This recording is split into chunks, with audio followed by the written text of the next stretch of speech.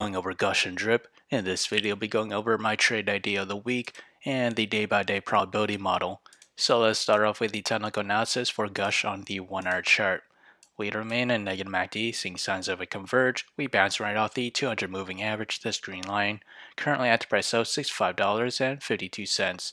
As we extend out to the 4-hour chart, we still remain in positive MACD, approaching to negative MACD territory. As we extend out to the daily chart, we still remain in positive MACD, seeing slight signs of a diverge, and we're slightly off of overbought levels with the RSI.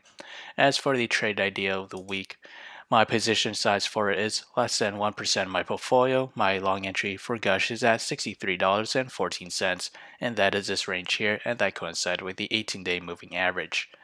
My sell target is at $70.81, and that is this range there. My stop loss is at $62.28.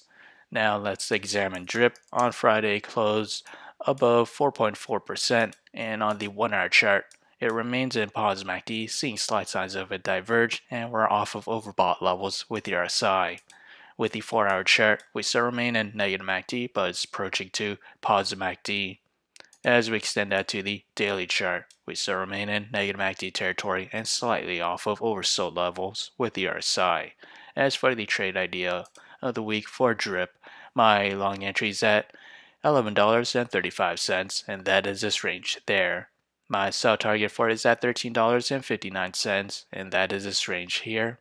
And my stop loss is at $10.42. So how did I develop these trade ideas? It all comes from the day-by-day probability model, which is available in the link below, so do check it out.